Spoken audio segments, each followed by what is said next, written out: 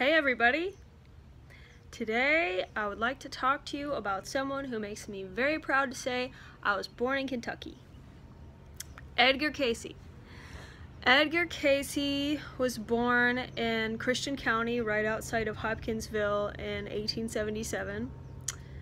And it was learned from a very young age that Edgar had special gifts. Supposedly he could fall asleep with his head resting on a book and wake up and the entire book would be memorized. People called him the sleeping prophet and the father of holistic medicine because as he got older he figured out that he could go into a trance-like state and actually heal people. Which sounds crazy, but and it would be one thing if it was just a few people in Kentucky who talked about it, but this guy made the New York Times. He had people in our government visiting him. He was world-renowned. Over 14,000 documented cases of him helping people. So the way he did it was he just needed to know the person's first name and their address, and he would lie down on a table and supposedly like loosen his necktie and his shoelaces and his belt and his shirt cuffs, I guess for better circulation, and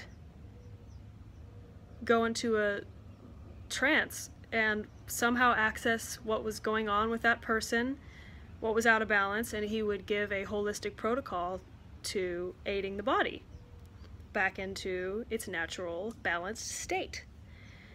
And yeah, I guess the reason why I want to share about him is because I learned about him in a time when I was really questioning my belief systems and my potential. And his life and his story is a prime example of the miraculous manifested.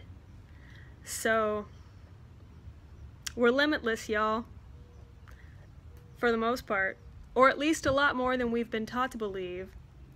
I will copy a link below so that you can learn more about him if you want.